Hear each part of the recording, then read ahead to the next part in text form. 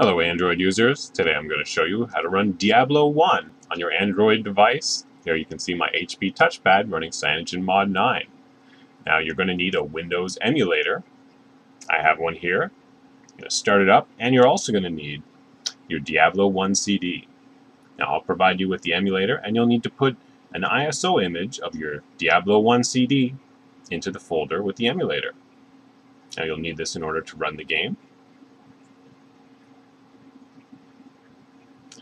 And here you can see my emulated Windows 95 desktop starting up, my Diablo 3 desktop. Here you can see my Fallout 2 exe and my Diablo 1 exe. So I have these simultaneously installed, and I simply need to change my CD image from my SDL config file to go from one game to the other. Right now I have Diablo 2 installed. I'll show you. Here in my computer, you can see my Diablo 1 CD is mounted. You can explore it. I should mention that you can pair a Bluetooth device. I'm using a keyboard. Works fine. And here's all the menus inside of the Diablo 1 CD.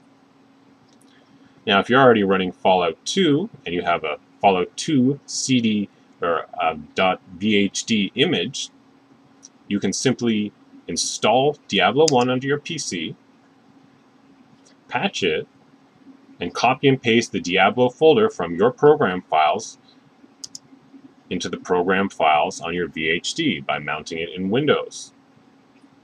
And you can see here's my Diablo folder, and here's my Black Isle folder for Fallout 2. So you can have these simultaneously installed. Of course, for both these games, you will need to include your own CD image. Now let's show you some Diablo running on the HP TouchPad, emulated Windows 95. Now please note there is no sound in the emulator, but you can always play sound in the background on your touchpad device by bringing up the menu. Oh, Blizzard. These were the good old days when you could play offline, unlike Diablo 3.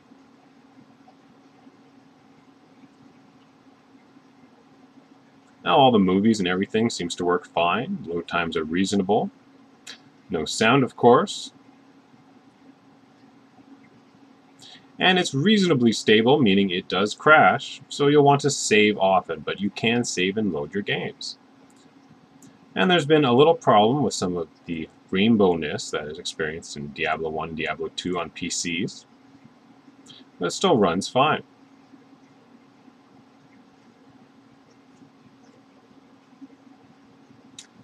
I'm going to load up my single-player game.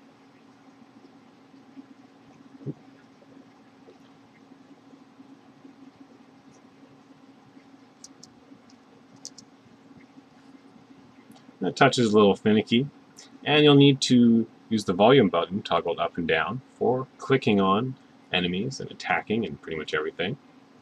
And a mouse and keyboard would help as well. There's my character, load him up. Now load times are reasonable, but there is a bit of a wait. Remember, we're emulating Windows and then trying to run Diablo inside of that. Then I'll show you a little bit of the gameplay. And if you're so inclined, you can download the emulator and try this out for yourself. Here we are in Tristan.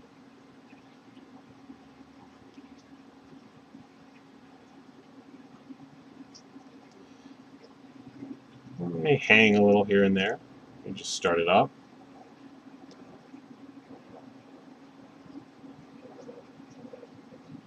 We can talk to Deckard Cain. Now there's no audio, unfortunately, but you can read the dialogue.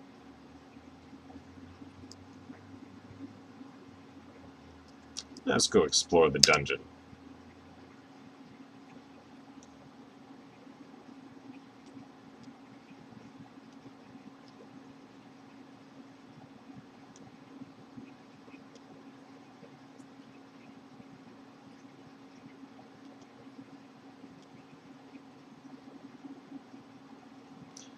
And you can save and load like normal. I would suggest doing this often. Kind of neat to run this though at all.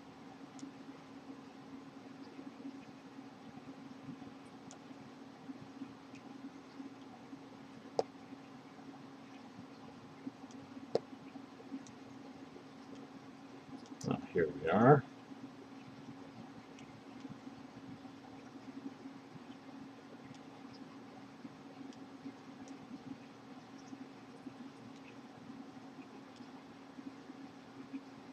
I was playing around with running this on a Windows 98 with sound, but it's just far too slow. I'm also taking a look at Diablo 2. I wasn't having much success launching it, but I have been able to load it to some extent. But I'll keep you posted on that. You can also check out my Fallout 1 and Fallout 2 videos if you'd like to run those on your Android device. And here we are in the dungeon.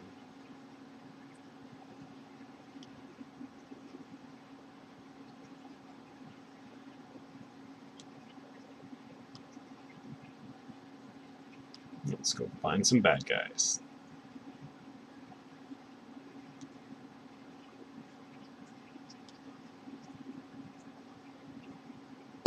If you're interested, you can check out my running Diablo 3 video on the HP TouchPad with Android, CyanogenMod 9.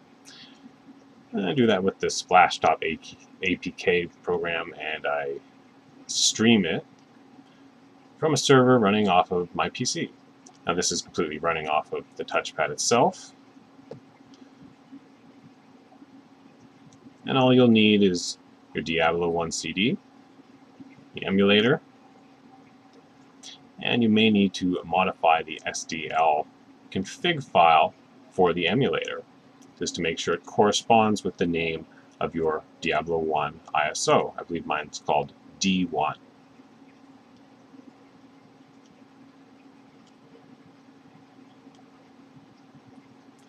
As you can see, it's quite playable. That's just running a little music in the background, a little audio playback if you want to try this out.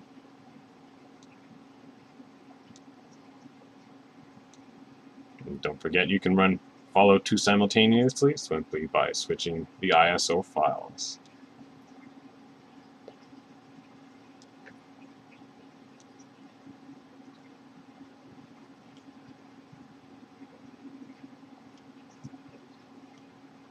This is my inventory.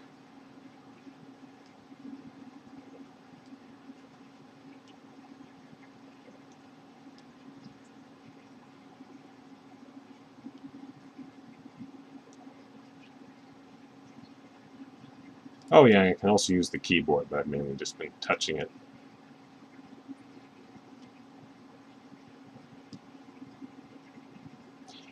And when you're a little tired of the hack and slash, you can go to your menu, save your game,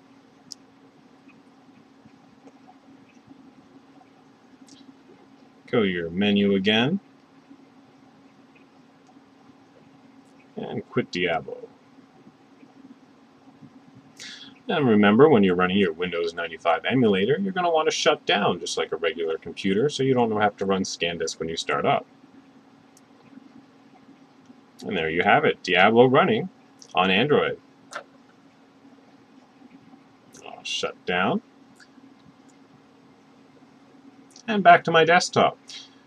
Now, in your SDL folder, which is the folder you'll need to add to your Android device, and install an APK, an SDL.apk for the emulator to run. Now, here's my file manager. I'm going to navigate to my SDL folder. You'll notice there's quite a few folders. Oops.